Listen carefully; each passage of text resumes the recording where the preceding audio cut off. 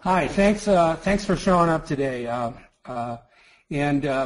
know, I want to commend the MRA for having the foresight to start this webinar series, and I'd like to thank PMI for being supporting the community by presenting these. So when Sean and I and Tom first talked about this webinar series, we had talked a little bit about you know, the fact that most search and rescue teams are small nonprofits and what kinds of management issues might be important to them. And it was really Sean and Tom who came up with the idea of, you know, social media, fundraising, and branding. And I want to thank them for that idea because it's given me the ability to think a little bit more critically about how brand affects your fundraising and how social media can improve or promote both of those goals. So this is going to be a higher level presentation on fundraising and brand and social media. I'm not going to touch too much on, you know, what's the ideal size for a Facebook cover photo or the difference between a tweet and a retweet.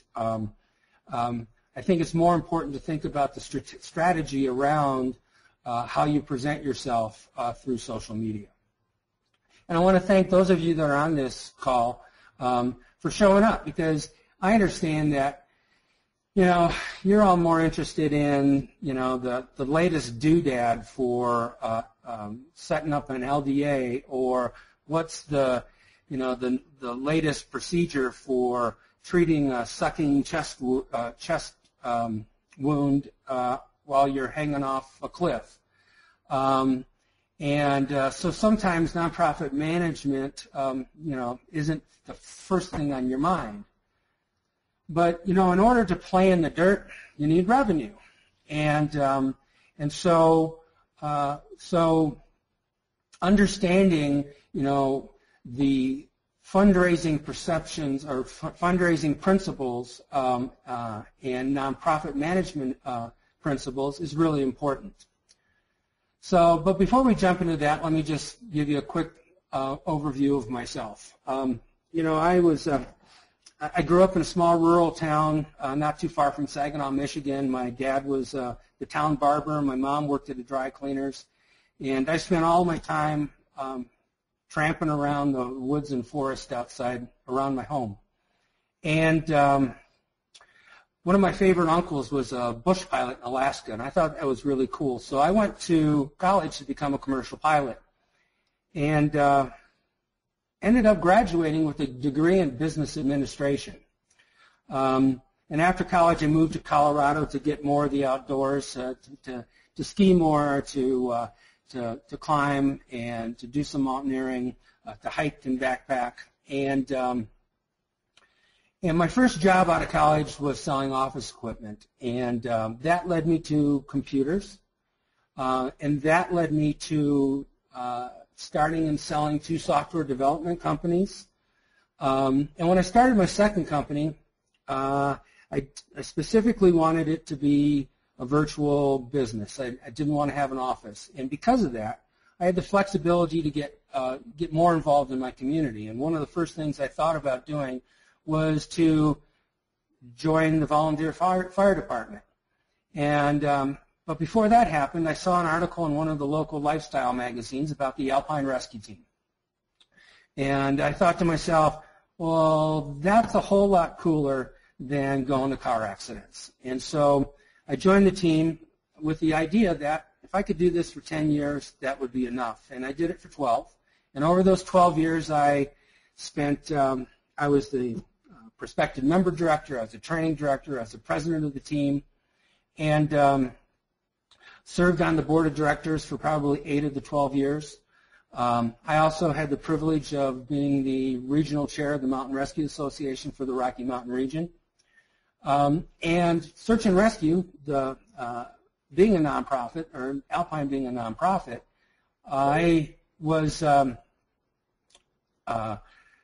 because it was a nonprofit, that led me to getting a master's degree in nonprofit management, where I now consult with organizations in the areas of marketing and fundraising and organizational development, like strategic planning.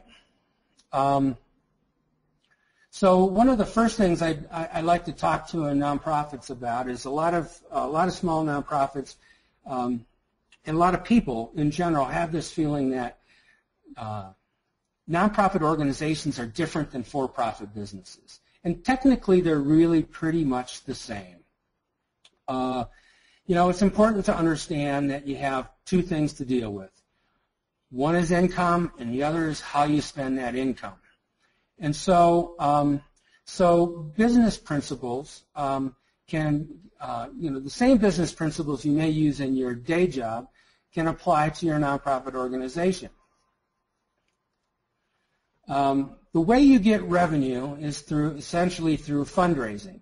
Now, the best nonprofits diversify their income. They have income coming from a variety of different sources. And so in addition to simply things like individual gifts, those $25 to $50 gifts from people, they also leverage grants from foundation, grants from government, endowment funding or bequests. They also and also social enterprise is becoming a big thing, where small nonprofits or any nonprofits have a business that supports their mission, and that often manifests itself in, job employment programs. But there's a whole host of things that you can do. The one thing I want everybody to understand is because you're a nonprofit doesn't mean you can't earn income. And so if there's anything about fundraising that you remember from this presentation, I want you to remember this. And that is, donors want to be investors in a well-managed organization that has an exciting plan for the future. And that's universal with all nonprofits, search and rescue included. Donors don't care about your needs. They don't care that you need a new litter or that you need a new rescue vehicle or a roof on your building. They care about their needs. And in your community, that essentially what that means is that they want to know that the most experienced, the most proficient team is coming to get them when they or someone that they love is in trouble, when someone is having a bad day in the mountains. So when you understand that donors want to be investors in some sort of future, and that they select the best, they select organizations to donate to based on how well managed they feel they are, it's then important to put your best foot forward in all your communications. So while while there are a lot of different sources for income for a nonprofit organization, three-quarters of the $380 billion a year that's gifted to nonprofit organizations comes from individuals. And so you really want to be able to target individuals. And Charlie Szymanski was the first person who said to me that, fundraising is really more about raising friends. Because fundraising is about relationships. It's about getting to know people on a one-to-one basis, understanding what it is, what their needs are, so that you can address those needs. And so one of the best ways to build those relationships is through an engagement process.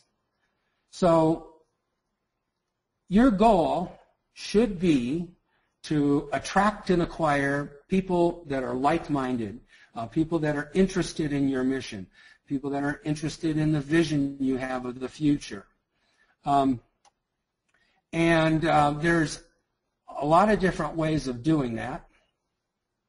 And one of the best ways is simply not to say dumb things. And what I mean by that is developing some messaging that reinforces your brand. So what is a brand? Now, most people think of brand as, logo or graphics. If I had a nickel for every time somebody told me that their marketing would be much better if they just had a cool logo, I'd be giving this presentation from a beach in Fiji. Brand is really about what people think when they hear your name. Think of it as your reputation in the community. And clear messaging really helps you build that strong brand that can resonate with donors. And so you can ask yourself, what is your brand? While all search and rescue teams, especially MRA teams, have a common mission, do essentially the same thing, each team can have some things that it specializes in, perhaps based on terrain, perhaps based on the kinds of training that you do, perhaps based upon your leadership. It may have something to do with history. You may do more high angle or snow and avalanche work. Whatever that might be, you need to understand and get with your leadership and talk about what you're really strong at and what really separates you from everybody else. Now, in general,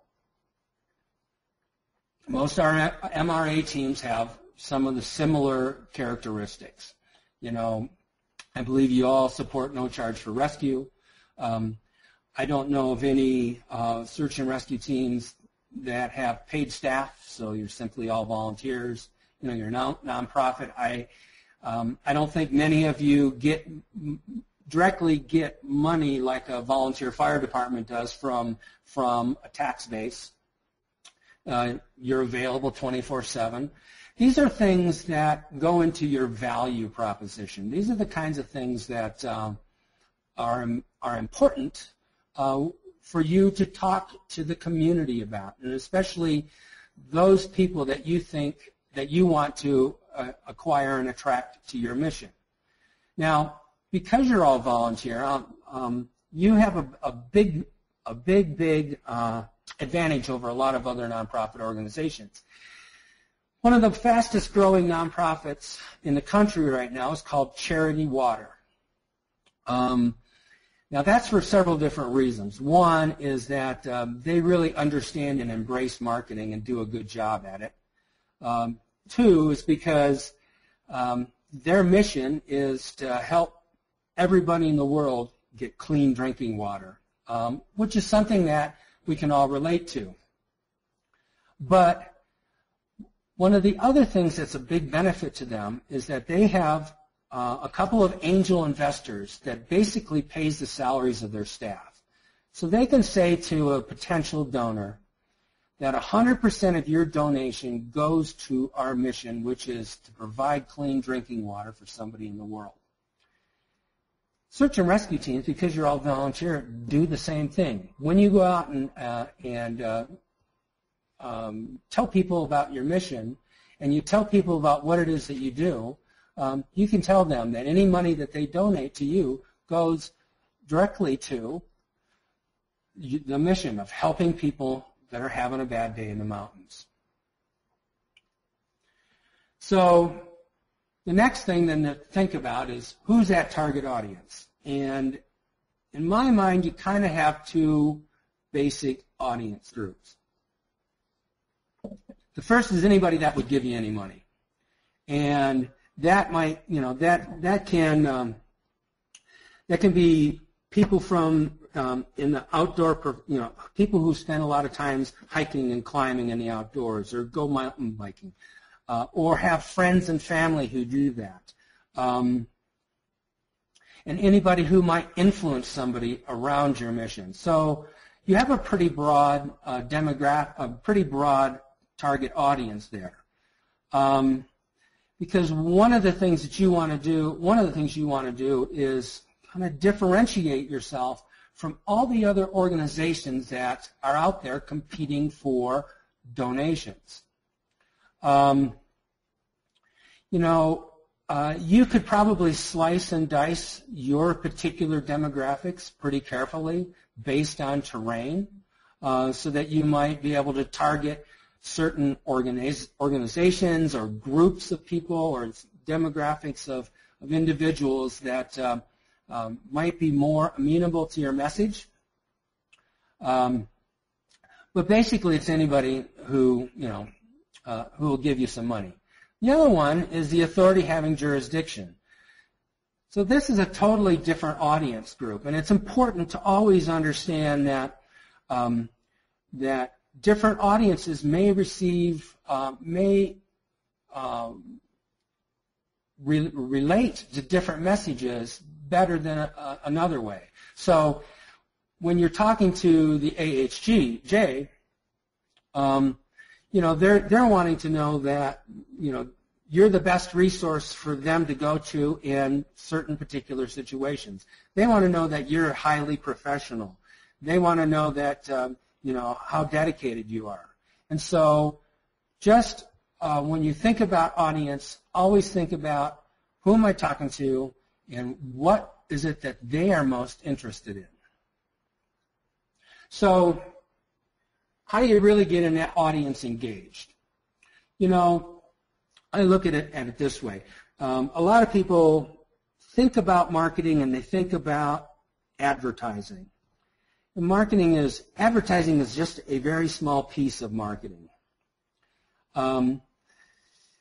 Marketing learns about the community and learns about the target audience and learns about the needs in the community, and then informs program to do manage the program so that it best addresses those needs. And then it communicates out to the community about all the good work and the impact that program does. Think of it this way. You go to a dance and you sit in the corner, you're never going to be able to go dance. What you want to do is be able to go out into the dance floor, talk to some people, and ask them to dance. And in that conversation, you might want to talk about how you're the best slow dancer, and if they don't know how to do the waltz, you're happy to teach them. That has a lot to do with what marketing tries to accomplish.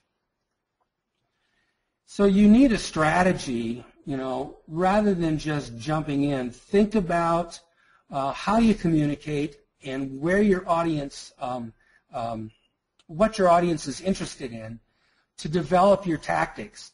All too often people look at individual tactics like advertising, for instance, or social media as an individual silo that you have to manage. But it's really part of a greater, broader, holistic approach towards promoting what it is that you do. Now, one of the best things that I ever got from a program officer was this. She said that in evaluating grant proposals, no stories without numbers and no numbers without stories. And what she meant by that was it's important for her to understand the impact through an emotional connection of a story, but she wants to also understand, the numbers, the data that can back up your claims of impact. So I think it's Kaylee who asks for the mission reports, the statistics every year. You should be all over collecting that data and reporting it, because MRA is collecting that data to support, individual teams and to support search and rescue in general. You can use that data to better support your value to the community. And so what you all should really have is what's called a case for funding or a case statement, which talks about the need in the community, your particular need in the community, how you address that need, and then what that impact is to the community. And when you have that case for funding, it can live in the form of a brochure, it can live in the form of a grant proposal, it can be on your website, whatever that may be. It gives you some of the talking points to address your community with. Now, the way communications in our world has changed forever. We used to be much more one-on-one. I remember when you used to be able to pick up the telephone and somebody would answer. That doesn't happen anymore. And now people are, because of the internet and because of mobile devices, they're relating, they're instantly tweeting song by song at a concert. They're taking photos and posting them on Instagram and Pinterest and on their Facebook pages about what's going on in their daily lives, sometimes some people from minute to minute. So it's important to be able to leverage that shift. And I think from a fundraising and branding perspective, it's a good shift. Now, the other thing you have to realize is that years ago, you could kind of hide on the internet. Nobody knew who you were on the internet. That's completely changed. And anybody can tell in a minute whether, you understand what you're talking about or you understand that you're professional based on your digital presence. So it's important to put your best foot forward when you look at your digital presence. So why social media? What is it about social media? Well, social media gives you the ability to raise awareness for your mission. Potentially, social media can help you increase donations. It can really get people excited about what it is that you do and motivate supporters to help you, everything from raising money to putting away the gear at the end of the day. It can also serve to inform the public about what it is that you do and why it's important. So social media plays a big part today in your marketing strategy. Most importantly, and it was Anna DeBattiste who was with Summit County. I remember sitting at an MRA business meeting, and she was telling me about Twitter. I signed up during the meeting, tweeted my first post on Twitter from the meeting. But the big thing, and I think some of your teams out there are doing this now, is using social media to communicate with the media before you hit the cameras, to help develop that messaging. I know that during a search or any kind of situation, you want to give the media, specific information, and it's sometimes really hard to do that. And the media can be one of those things that's it can be your best friend and your worst enemy, sometimes all at the same time. In that, as hard as you try, they may still get your message wrong. So social media just helps you control the message. Now, I also want to talk to you about something a little bit bigger than just social media, and that's called content marketing. Content marketing is probably one of the most valuable tools for any nonprofit organization out there today, and it's been around for a long time. If any of you remember the Burma Shave signs that used to line the roads that would tell a story as you went from point A to B, well, that was content marketing. And content marketing now manifests itself mainly in the internet, but through your website, through infographics, through videos, through blog posts, and through social media channels. What it does is it gives you the ability to present yourself as an authority in your field or in your space. Because donors don't want to be pitched. They don't want, rather than going to them with an open hand saying, this is what we need. Now what you can do is you can be a source for valuable information. And so when they think about who they may want to give money to support their interests or support their needs, you become one of the first people that they think of. So adopting a content marketing strategy for a nonprofit is highly desirable today. Now, when you think about communication, all communications is social. And whether you're looking at your website or a social media outlet like Twitter or whatever, when you look at selecting a particular channel to work with, think about where does your audience live. So when you look at the demographics of your organization and the demographics of your target audience, think about where they're getting their information first.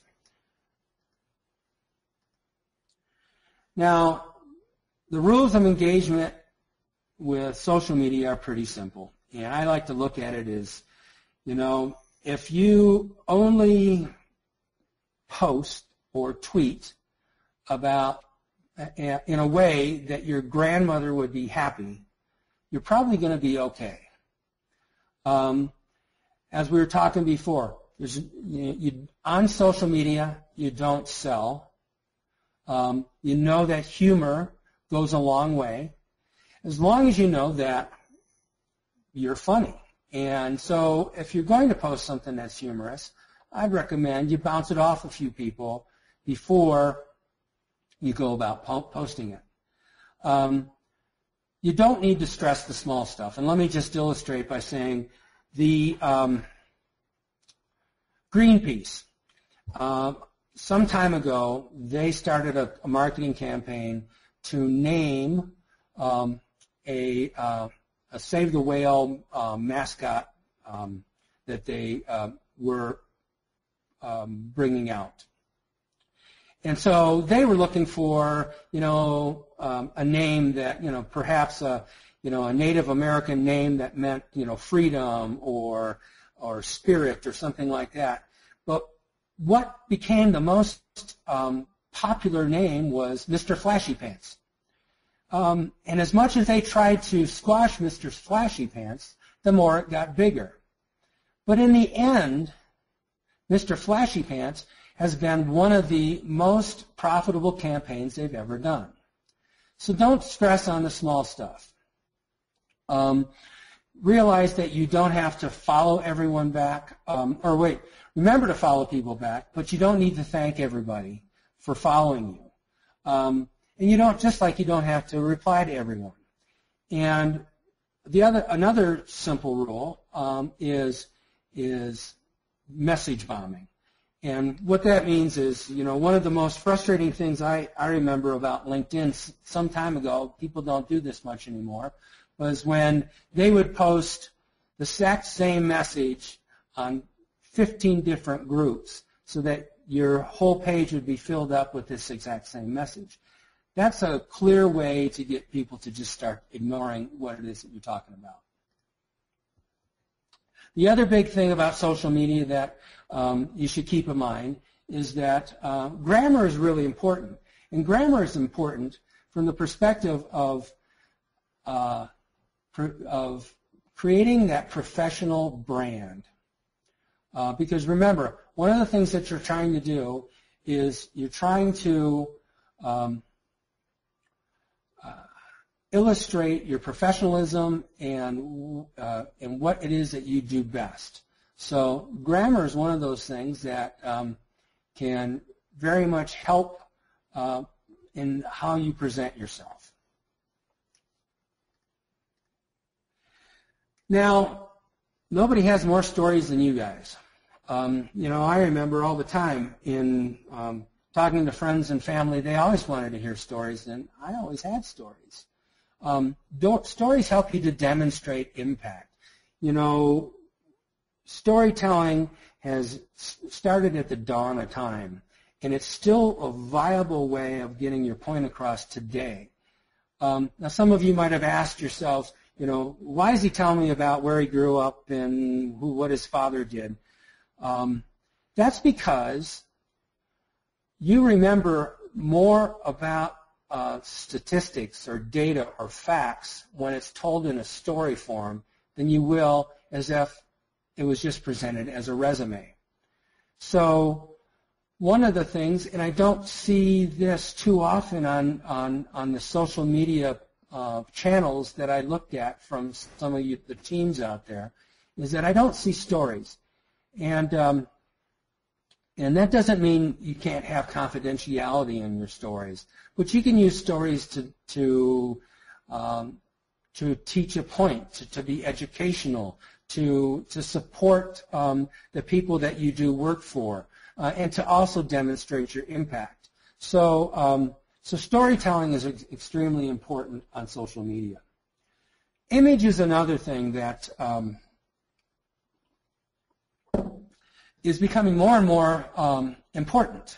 Just about all the social media channels out there these days have the ability to post a picture. And I've even noticed myself that if I were to post that, you know, the Fox Center kit came by my neighborhood today as a text post versus a picture of the kit and the Mama Fox in my post, I'll get much more likes from the one with the photo than I will from the one that's just simply a text post. So adding images to your posts is important, whether that be a tweet or a Facebook post. But keep in mind that posts, the images, while it would be great if you could afford and spend some money on professional photographers to do that, they have the ability to get lighting right, to come up with great images that illustrate points. But authentic is better than inauthentic. And so when you select a photo to illustrate whatever point you're trying to make sure that it's authentic. The other thing that you can learn about is that when you mix an image with text or copy, it's much stronger in presenting your argument or whatever it is that you're trying to say. So making sure that those two things match and the image is appropriate is really important. Video is also another thing that's really important in today's social media and today's content marketing strategies. So this media, I know you're on different mediums. Some of you may be on your computer. Some may be on a mobile device. This might come up differently. It's a short 3-minute video. I want to show it because it illustrates a couple of things.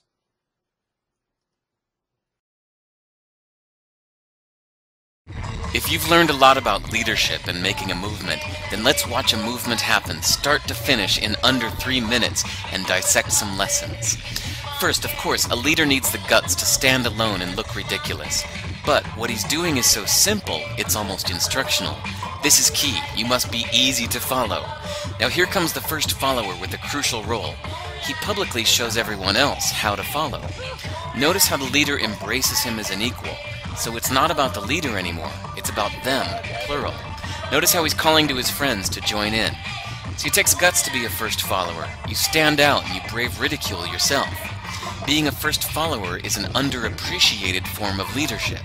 The first follower transforms a lone nut into a leader. If the leader is the flint, the first follower is the spark that really makes the fire. Now here's the second follower. This is a turning point. It's proof the first has done well. Now it's not a lone nut, and it's not two nuts. 3 is a crowd, and a crowd is news. A movement must be public. Make sure outsiders see more than just the leader. Everyone needs to see the followers, because new followers emulate followers, not the leader. Now here come 2 more people, then 3 more immediately. Now we've got momentum. This is the tipping point, and now we have a movement. As more people jump in, it's no longer risky. If they were on the fence before, there's no reason not to join in now. They won't stand out, they won't be ridiculed, and they will be part of the in crowd if they hurry. And over the next minute you'll see the rest who prefer to stay part of the crowd, because eventually they'd be ridiculed for not joining. And ladies and gentlemen, that is how a movement is made. So let's recap what we've learned. If you are a version of the shirtless dancing guy, all alone, remember the importance of nurturing your first few followers as equals, making everything clearly about the movement, not you. Be public, be easy to follow. But the biggest lesson here, did you catch it? Leadership is overglorified. Yes, it started with the shirtless guy, and he'll get all the credit, but you saw what really happened. It was the first follower that transformed a lone nut into a leader. There's no movement without the first follower. See, we're told that we all need to be leaders, but that would be really ineffective. The best way to make a movement, if you really care, is to courageously follow and show others how to follow. When you find a lone nut doing something great, have the guts to be the first person to stand up and join in.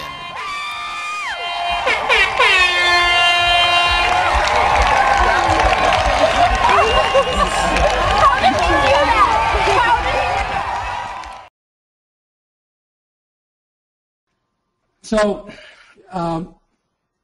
some of the reasons I wanted to show that video is, 1, gave me the opportunity to stop talking for about 3 minutes.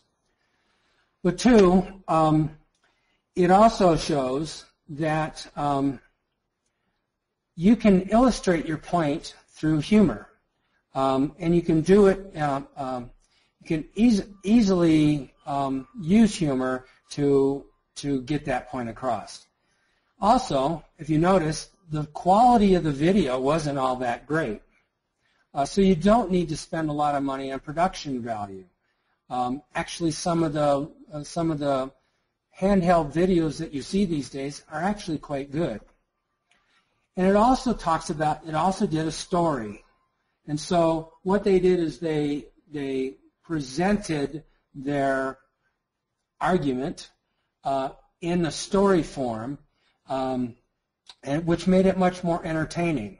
So video is becoming a real popular and very powerful thing for us to be able to use through all kinds of social media channels today. Now, talking about social media channels, you know, one of the questions might be, which is the best for me? And I can't really answer that for you because each and every one of you have slightly different demographics and target audiences. But I could say, by and large, Facebook and Twitter are 2 that you probably want to be on for sure. And Twitter mainly from the from a PIO perspective. Facebook because that's the biggest one out there. LinkedIn, the MRA. I did not look to see if the MRA has a LinkedIn page, but I think that would be something that you should seriously consider because you're looking for donations just like all the other teams are out there, and looking for potential corporate sponsors, and they want it. That's one of the first places that any business person is going to go, any philanthropist is going to go. You know, Google Plus, I keep hearing about Google Plus becoming more and more popular. I just don't see it happening. And then there's all the others that are out there from, you know, Pinterest to Instagram. The biggest thing that you need to consider the biggest thing that you need to consider, the problem that I see a lot of people going through right now is they just jump into social media without really having any idea of what their strategy is going to be, what they're going to do on social media, how they're going to go about doing that. And so it's really important to develop a written plan. And that written plan can be fairly simple. It can talk about, who can post and how they post and when they post, where you're going to post, what kinds of things you can post about, what the frequency is, what your information is, and the relevance that it might have to the people that you're trying to reach. And it's important to set up a schedule. In looking at a lot of the social media pages that were out there, I noticed that there wasn't a real level frequency to when posts happen. So there, somebody might post a bunch for a month, and then 2 months later took another 2 months before the post occurred. Posting something on a regular basis and having a schedule and some ideas to what you want to post about is important, which leads to the next thing. Is social media is all about a conversation. And so if you adopt the rule of thirds, the first thing that you want to do is you want to be social by answering and asking questions on all the media channels that you work with. That may be retweeting or reposting things from other people in your network. The other thing is you want to share things. You want to communicate with have a conversation with your community. So share content that's relative to your area, and that might be about safety in the backcountry. It might have something to do. It might deal with search and rescue techniques. Whoever you're trying to reach, you want to share some of those things.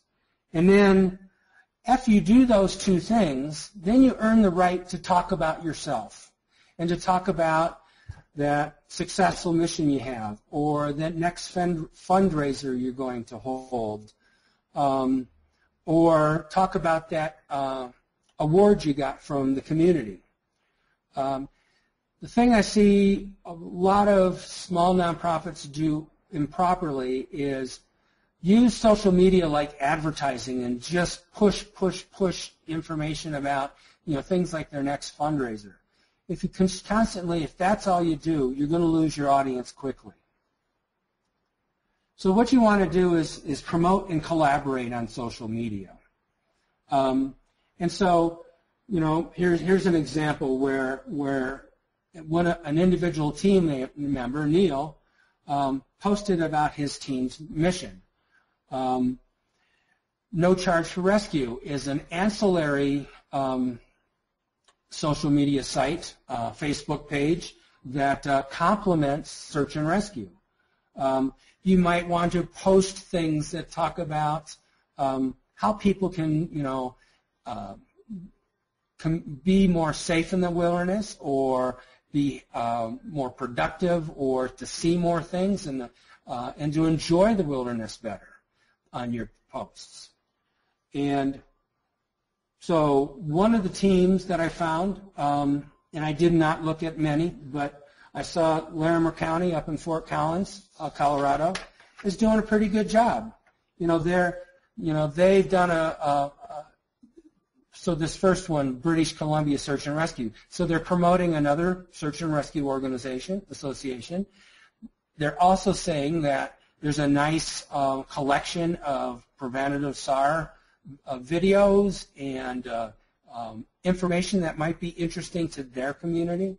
They're also talking about things that have happened in the community. So, they've been talking lately about the flood danger that's happening in their community, and sending people towards websites that can help them learn more about what the danger level is like. And then they also have done a nice job of doing some using a little bit of humor. The Greeley earthquake was really nothing much to talk about, but the people in Greeley know about it. And so they've been able to post something that's a little fun and lightens things up a little bit. So they get kudos for doing a pretty good job. And I'm sure many of you out there are also doing a good job. I just noticed that these guys.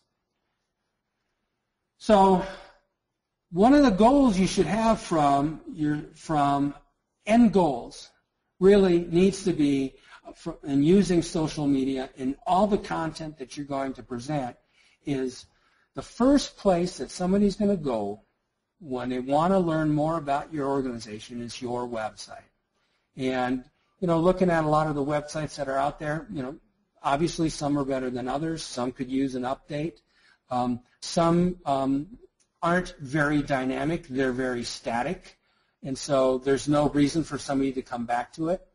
All of you should have a blog on your website that talks about things of interest. All of you should be changing the website on a regular basis and using social media to drive traffic to your website, because that's where you can ask for money, ask for donations, ask for help. You always want to have a call to action, and so your website can be a place for you to do that.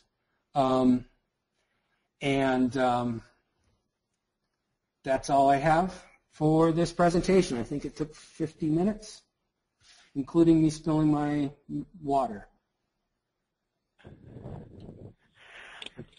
Thanks, Rich. Let me go ahead and transfer this back over to my screen. If anybody has any questions, or any further questions, you can go ahead and type them into the chat/questions section of your control panel. And you should be able to see my screen now. So we can go ahead and get started with a couple of the questions that we already have.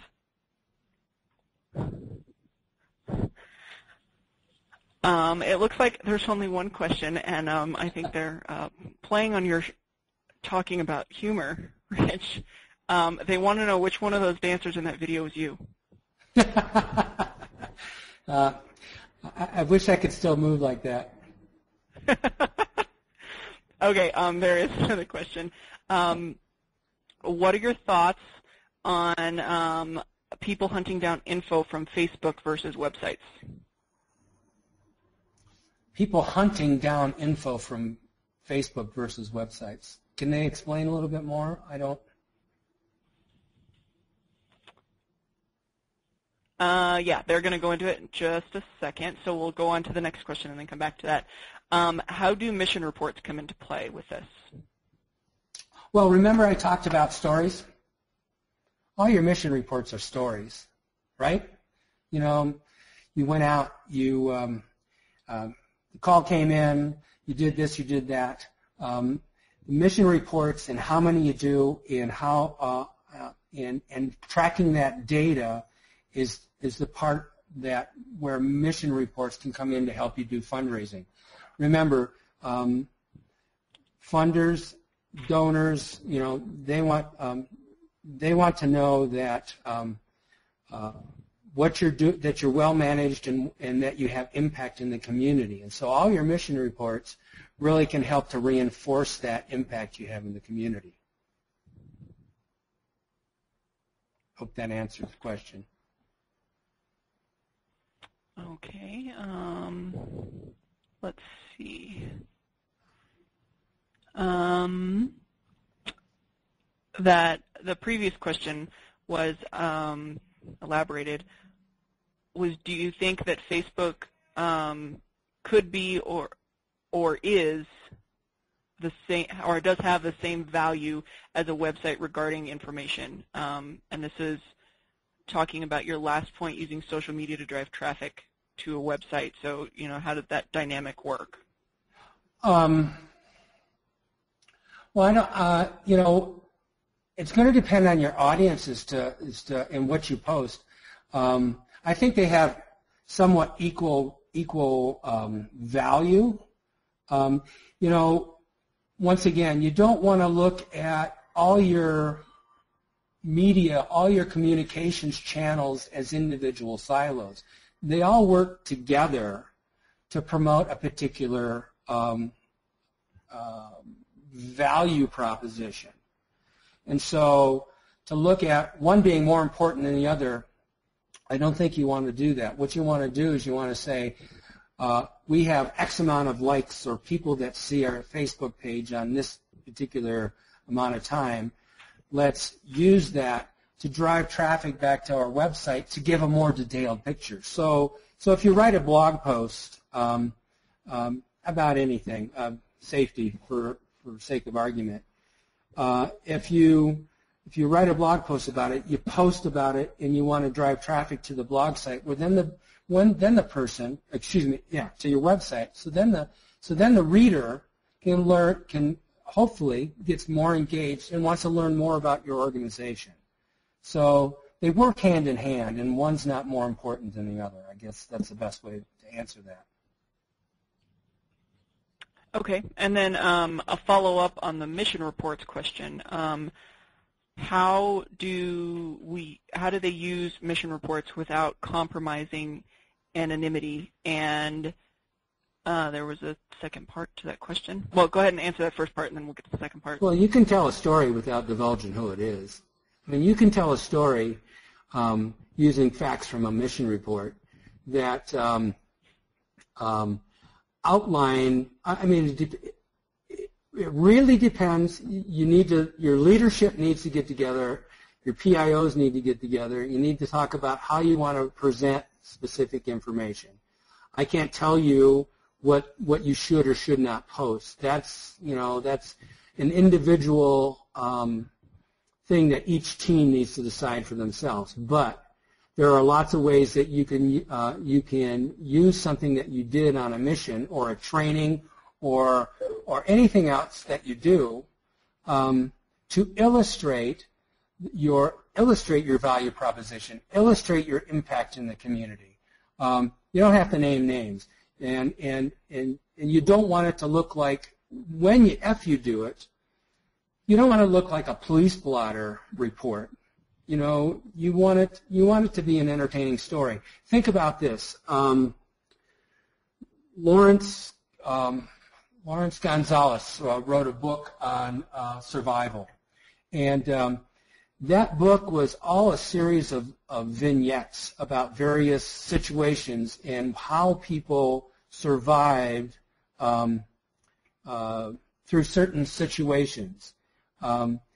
And you can use your mission reports in the same way, and you don't have to name names. And you can go back in time to the point where maybe where the individuals are not named or not even identifiable. And more importantly, you can use them as teaching moments. Why this situation caused X. And therefore, you can avoid this in the future by doing Y. I hope that answers your question. I think it did, and I think it answered the second part, which was, are there any best practices? So I think you went into that fairly well.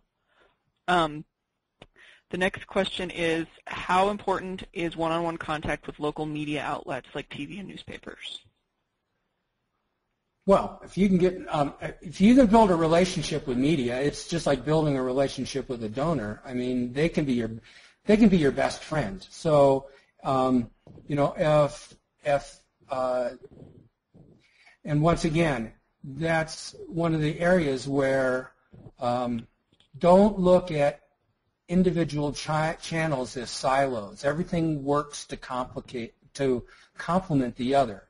So if you can develop some close personal relationships with media personalities or people writing the search and rescue blog, whatever the case may be, writing for the newspapers or other outlets, if you can develop some personal relationships and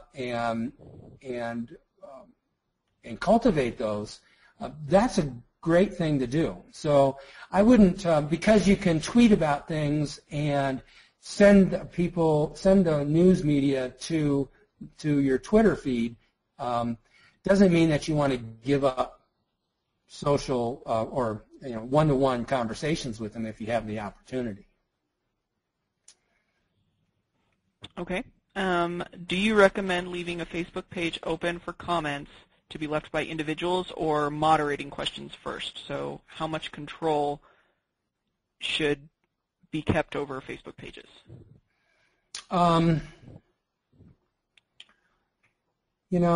It kind of depends on whether you have the luxury of being able to do that or not.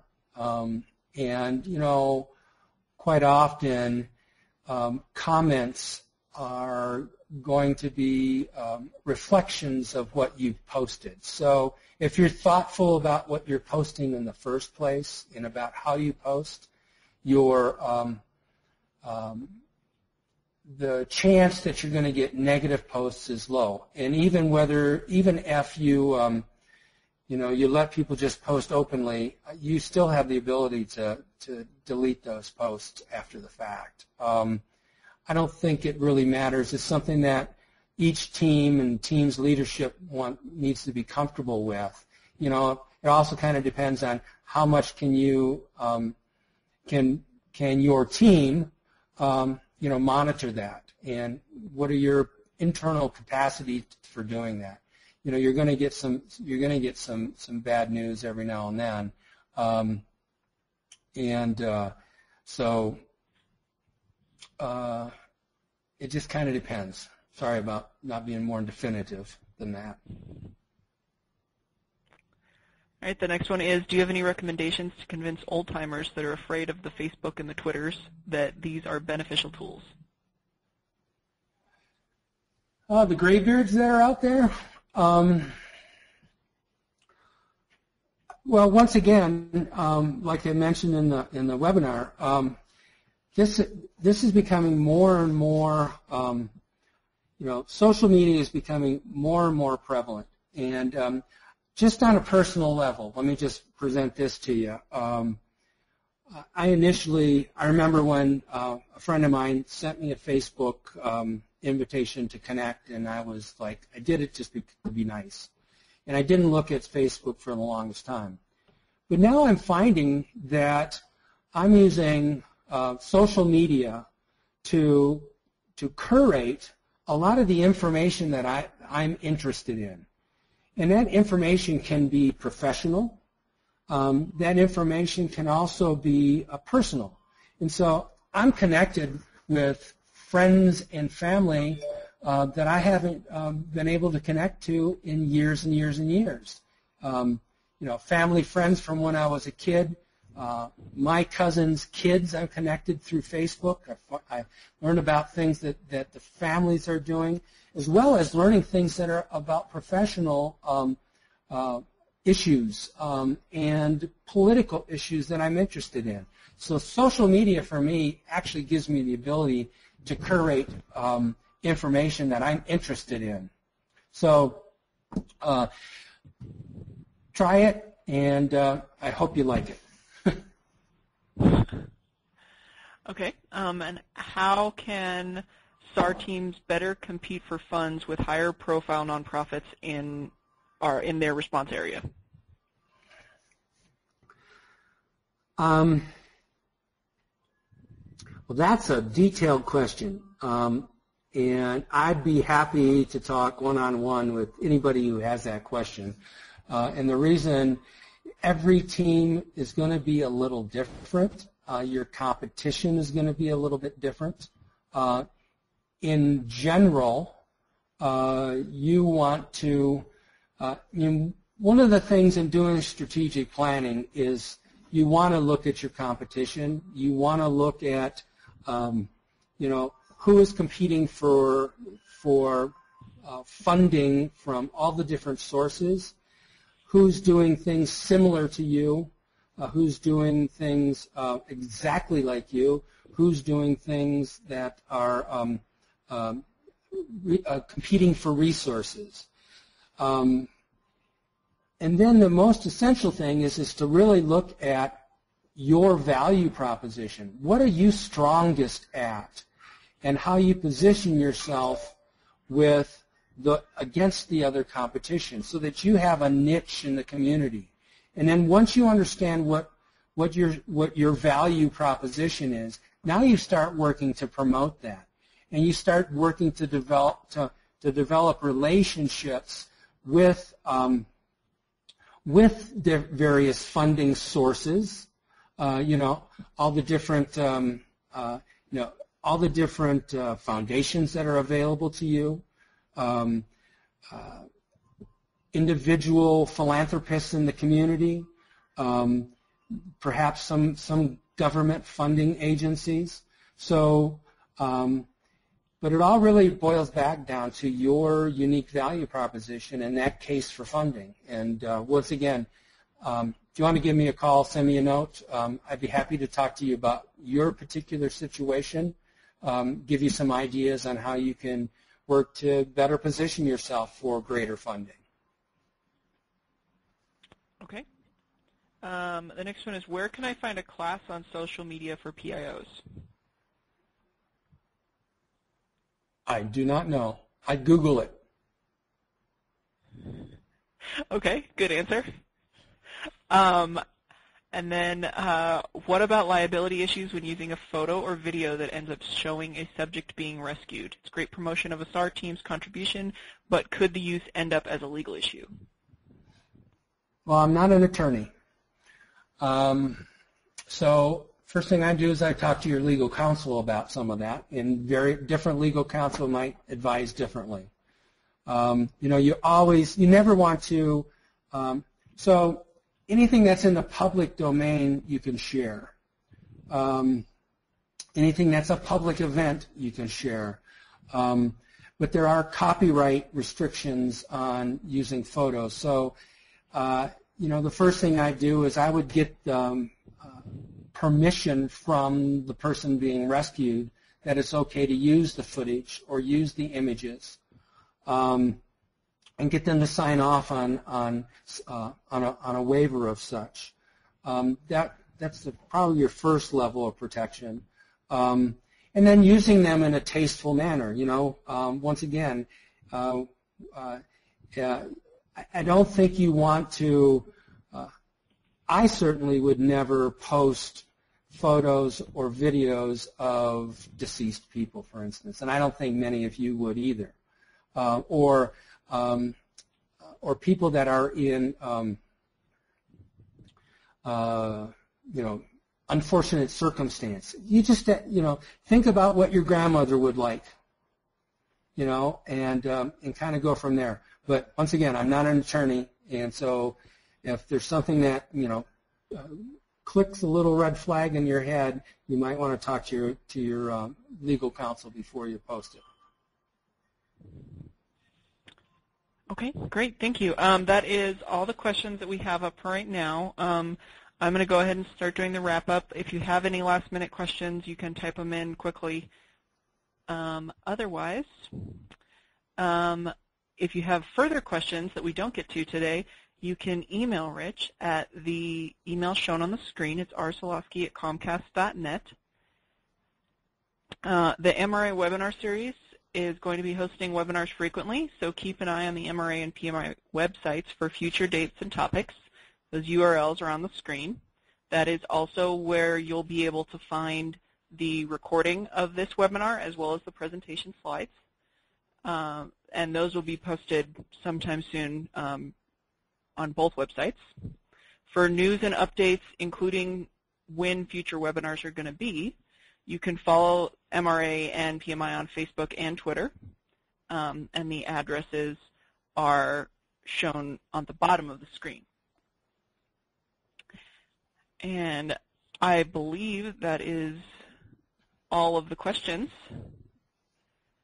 And I got a request to type in the URLs so that you can copy and paste them, so I will do that for you. We really appreciate you joining us for this webinar. So I'm going to type in the URLs for you so you can copy and paste them, and it'll post to your chat/questions area. And then after that, I'll be ending the webinar. So we really appreciate you all listening and attending this webinar. We hope that it was helpful. And thanks, Rich, for presenting it. All right. Thanks for joining. Have a good day. Stay Have a safe. great day, everyone.